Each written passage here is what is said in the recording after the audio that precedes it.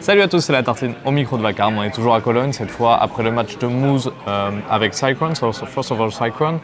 Before to speak about Cologne, I want to speak about the player break. And so you bring back siuhy to his home.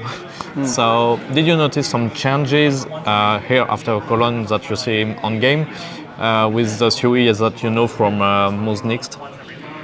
Yeah, so I think some changes compared to what we had before is that siuhy is a little bit more of an explosive caller at times, a little bit random. And I think you see also that outside the server, that everyone right now has the same age, and it's a little bit of at times an immature group, and they like to joke around and have a good time. Obviously, when the pressure comes onto you, it can be a good tool to navigate through all of that pressure. And they shared a lot of time, Traduction, Torsi and siuhy in MOUZ NXT. Do you think it can help the new roster here to win sometimes, to be ready for the upcoming months? Yeah, definitely. I mean, winning will always give you good confidence in what you have going. And I think if we look at the 2 games we played this event, they will already give us a little bit of confidence. But we had to still talk about the last 2 games we had here.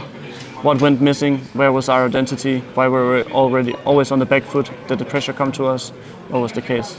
And you also add Jimpphat to the roster, and you have a lot of experience now on the thing on when you promote young players to the main roster. So what's the most important to succeed to an integration like that? I think there's a lot of factors in succeeding in that. First of all, you gotta make sure that the new guy is welcome.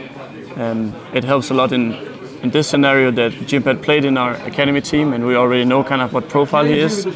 How does he behave? How does he handle pressure? What kind of teammate is he? He's already he used to play with a few of the players we have on the team right now when they were in NXT as well. So there's some connection there, and just about making sure he's comfortable. He feels like he has time to figure things out. He gets the right feedback, but he's also allowed to explore on his own. And do you think the experience from his brother, Sergey, could help him, maybe?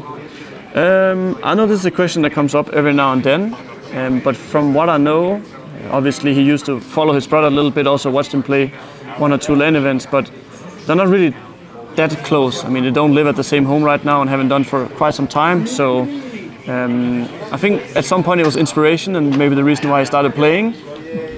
But to be honest, I don't think he really reflects so much with his brother. Obviously, when you come on an event like Cologne, you want to reach the playoff, but at the same time, we have to think about it's the beginning for a team like you and the roster. Yeah. So, what do you think about the result here?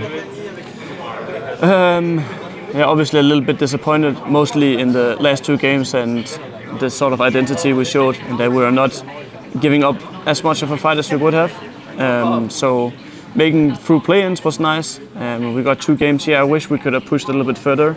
Last year we also went to the playoffs bracket in Lanxess, and for me that's a long-time dream come true, and I would have hoped we would have made it here as well, but we need more time. For us it's still a very young roster. We've decided to put our money on young players, right, and bet on time, Counter-Strike 2 coming out, and I think in the next months, the next years, the many events, we're going to grow and improve, and we're going to do it more than other teams. That's the goal. And what's your goals maybe for the upcoming months, for the next events? Is maybe an event like the Thunder Peak could help you to prepare to those goals? Yeah, so by playing this tournament, I think it's a good chance to get some more quality games in. Games where the pressure's a little bit on. We also have some time to practice a little bit more. I mean, we only had the 7-day boot camp and it's start of the team, so we do media day and you have some team sessions, right? It's not that we have that deep a playbook yet, so there's still a lot of work to do here, and all the players are young and need to figure each other out as well, right? So Thunder Peak would be a good chance to do that. After that we have EPL, which is a little bit more of a laid-back environment, I think, in terms of official games, which for me is a good stepping stone into bigger tournaments. So I'm excited to play that and just have a good time with the boys. And last question, you also came from MOUZ NXT, so what would you say to conclude about an organization like MOUZ who give a lot of the chance to young people on the game? I think MOUZ has done an incredible job in investing in the NXT project, from scouting players to investing money into it, to flying them out to international boot camps, to having support around the team, which is full-time coach, sports psychologist. and many turns of the equation, they have the same treatment as the main team. I think that's why it's been so successful. Okay, thanks a lot. I wish you the best. Thank you.